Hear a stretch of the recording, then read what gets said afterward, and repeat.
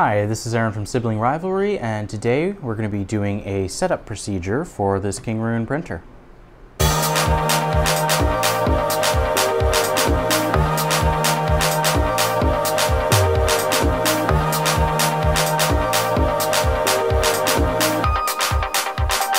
machine that can make copies of almost anything.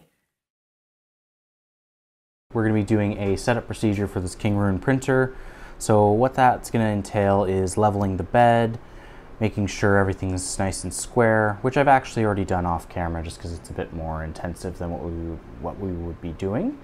And what we'll be doing as well is making sure that the nozzle is the correct distance from the bed so that you get proper bed adhesion with your prints. So I'm going to turn on the printer here. I just have the power supply just off to the side. Let this boot up. And there we go.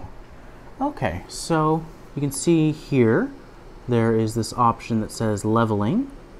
You click that, it's going to home the axis. And what you want to do before you do this, if you plan ahead, unlike me, is make sure that this set screw is at the right height. I actually already had it set, so in this situation it's fine. What I actually did to both of my printers is I removed the spring that holds this thumb screw in place. That way it's easier for you to do finite adjustments and it doesn't bind up on the spring. The spring is good because it reduces backlash, but in this situation you don't have to worry about backlash because the part should be stationary. Like the part being the base here as well as that screw. So now we can see that the nozzle is down in the bottom left-hand corner. I had to think about my lefts and rights for a second there. And you can see a few options on here. So we've got points 1 through 5. So you can see each quadrant on the print bed, represented there by the little semicircles, and then there's one for the center of the bed. So what we're going to do for bed leveling is press the first one. And what we're going to want to do is check the nozzle's distance from the bed here, which looks about good. So one trick that a lot of people will do is they'll have a piece of paper, like a thin piece of paper, and they'll just slide it underneath the nozzle on the bed and adjust the corner set screws here so that it'll raise or lower the bed. And once you start to catch, you just back it off just a little bit, and that's generally a good point for your layer height. That's actually a similar process with CNC machining as well. So in this case, it looks like it's perfectly fine. I've actually already squared everything up here, so unless something's come out of whack, this should be a fairly straightforward process. So the next thing we're going to do is press point 2, and it's going to move the head along the x-axis here and reduce the height there. And I can actually see it's come up a little bit, so I'm going to adjust the bed height there just a tiny bit. You can usually eyeball this if you're patient enough, and you can also just kind of run a quick leveling print, which will include a file for in the link. Well, we'll include a link for the file down below for a good print that is just like a single layer that will tell you if your bed is level. So that looks good. So we'll go on to point 3.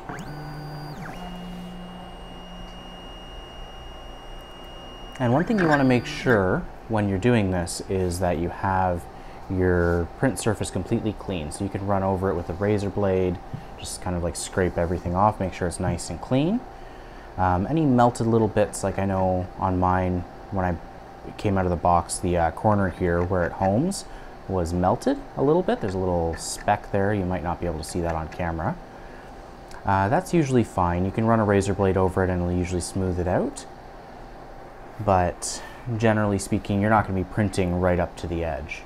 You really shouldn't be to begin with, because there'll be all sorts of weird properties of the print, as well as the heated bed doesn't tend to radiate fully across the whole surface. it tends to have different hot spots. So you want to usually avoid the outer edge because that's where the heat tends to be substantially lower. So we'll check over here. That looks actually a little snug, so I'm going to tighten up this one, which will lower the bed. Looks good now. And now this is the one tricky thing I find about this printer. It's not really that tricky, but because of the position for the last two homing spots on this assisted bed leveling, your finger has to go under the bed here to select the option, and you just got to press it on the screen. It's a little, you have to kind of bend your finger a little weird, but it shouldn't be an issue for most people. And you could always use a stylus if you really wanted to. So this one, it actually is a little too close, so I'm going to tighten this up a little bit, which again will lower the print bed. And this could actually explain why my printer has been giving me some issues around this side of the, well, this half pretty much. If one of your corners is out of alignment, the whole half of the bed could not work properly. You'll probably be fine in the middle of your bed if you don't have this fully leveled, but there could, yeah, you could have weird issues as you go further out. So if you're printing a larger object, as it spreads out, it could start peeling up on the sides and curling, which PLA curls. A lot of people will say that it doesn't, but it can curl quite easily, especially if there's issues with temperature and issues with adhesion.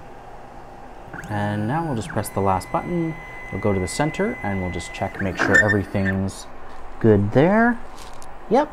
So usually this last option, it's just kind of a check on the setup. You don't actually have to do anything because at this point you've done everything you can and everything should be fine. The only thing you can use this for really is for setting the bed height, like with that set screw for the Z-axis. And yeah, even there, you don't really need to use this for that. So I'll go out of this menu and yeah, I'll go through a few other options on here just to give you guys a quick run through in case you're not familiar. So you can preheat the extruder, which is great for saving a lot of time if you know you're gonna be doing a long print job, or if you know you're gonna be troubleshooting a lot of things. So you can click the extruder and it'll start heating, and actually, my bad. You click this button and it switches between the heat bed and the extruder. So you select which one you're going to be heating up. And then here you select the temperature. It's usually the increments, and then you've got the plus and minus there for how many increments you want to increase it. So if we have it set to the 10 degrees Celsius increment here, and then we press this, you're going to see it increases the amount here by 10 degrees. If we change this down to 1, it'll only increase by 1. And then you press this, and this will run the pre-warm procedure, or the heat up procedure. Preheat procedure, I should say, actually. Sorry. And yeah, you can see there the temperature for the extruder is starting to heat up. It's getting 64, 65. The extruder usually heats up pretty quick, so usually it's not a huge issue, but the heated bed is something that will take a while to heat up a lot of times. So that's definitely, the preheat option is definitely handy for the heated bed, because like I mentioned in our previous video, it has a lot of thermal mass. So it can take a while to heat up, take a while to cool down. And it's good to have it preheated so that you don't have to worry about that time as much. Even if it drops a little bit while you're doing the setup after you preheat it, it still reduces your print time substantially, or your setup time, because you don't have to worry about getting from 0 or getting from room temperature up to 60 or 90 or however hot you have this. So yeah, everything's all good here. I'm just going to turn off everything because we don't really need to preheat anything right now. So if you've got it preheated, you can actually go into this extruder menu and you can select the steps for the extruder, and you can extrude and reverse the filament out of it. So this is good for like a manual filament load option. And you go out here, there's the move option, which allows you to jog the axis in the different directions. So there's X plus, and that's moving in 1 millimeter increments. We can do 10. And we can do Y. And we can do Z. And down. Yep. And yeah, I know the lead screw here on the Z axis, which you can't really see because it's on the back, that does bind occasionally, but you can just apply a little bit of oil on there, or even WD-40, and you don't have to worry about the binding too much to begin with. But yeah, let's go through here and see what else we got. So we did leveling, we've got the extruder, home. So you can click home and it'll home all the axes, so it'll do X, Y, and then Z to the set screws, or the homing positions that you have set up. So as you can see, it just did that. And you can manually do individual ones, so if you're trying to calibrate your Z axis so that you have the right height, you just press the home and it'll do that. And then what you want to do, if you're trying to get the right Z height, you go back here to move, select that, move Z up a bit, and we'll just adjust this a little bit, because I noticed that the Z was a little out, more than I would like. So we'll adjust that, then we'll go back to home, press Z, makes the horrible screeching noise, and I've actually brought it a little too close. So we'll go back, go to move, Z up, or Z plus. We will loosen this so that it raises up a little bit. Go back, home, Z. This is super exciting stuff right here. There we go. It's perfect. So let's see, is there anything else here that we need to go through? So you can set the fan speed, you can turn off the motors if they're currently stalled. Like right now, the motors are locked in place because I did a homing procedure on them. That was actually just forcing it to skip the teeth on this. So we press motors off, and then all of a sudden everything slides freely. So this is great for if you're removing a print from the bed and everything's locked in or something to that effect. There's language options, which I'm going to keep it to English. Fan, so you can adjust the fan speed, so we can do 100%. Fan in the extruder for the blower here starts picking up. We do 50%, and then we can do 0%. And we'll back out. Filament change, so you can load or you can unload. So we're going to click the extruder option here. We're going to click unload. It's going to heat up. It'll give you a little message there. And then it will tell you once it's heated up.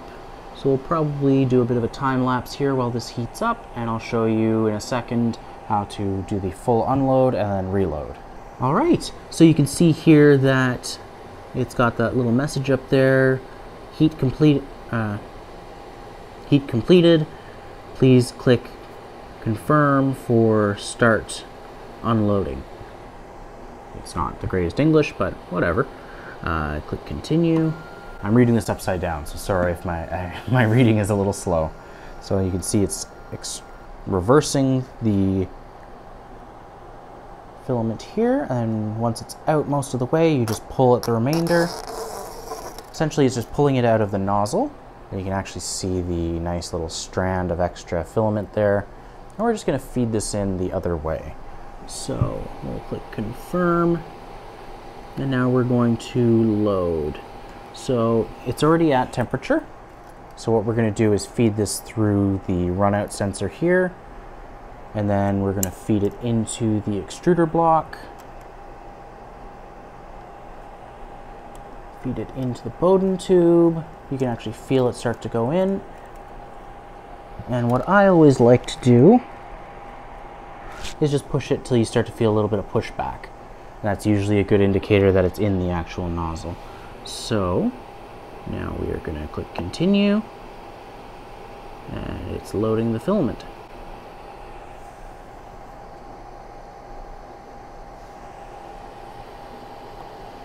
And there you go. That's how you load and unload filament.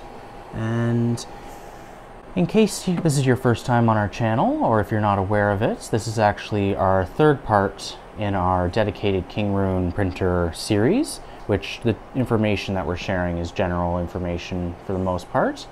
That's adaptable to any printer, but we're focusing primarily on this printer right now because this is what I have on hand and this is my workhorse right now. So I do all my printing on here.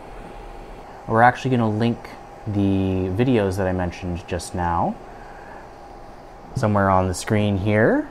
Ooh. We don't know where. We'll figure out the tile system in a sec and upload it there. Well, not upload it, but we'll link it there and you can watch it. We'll also make this into a playlist so you can watch all the Kingroon printer videos. And yeah, so if you have a power interruption, like I mentioned in the previous video where I was doing the camera mount, if it's a proper power interruption, the printer should come on and detect that something was wrong.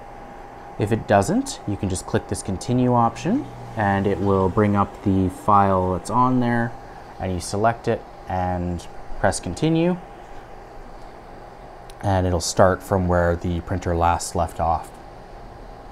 So in this case, because I didn't have any prints going previously, it's not going to do anything, or it'll start from the start of a print. If I select here, let's actually try this, confirm. Yep, so it'll print from the start for this food clip file that comes by default on the printers. All right, so as you can see, it started printing here. There's not much else that I can really cover today off the top of my head. If you guys have any other questions or any questions about this printer or anything, please leave them in the comments below and we'll try and make a video for every question you guys have. If you haven't already, please check out our other videos on the channel. We've got videos on all sorts of different topics like mixology and instruments and all sorts of other cool stuff. Make sure that you like, comment, and subscribe. Ring the bell for notifications so that you don't miss our uploads. We do a regular upload every Monday, and we're going to start doing additional bonus episodes each week and potentially an additional episode each Thursday. So thanks again for watching, and I hope you have a great day.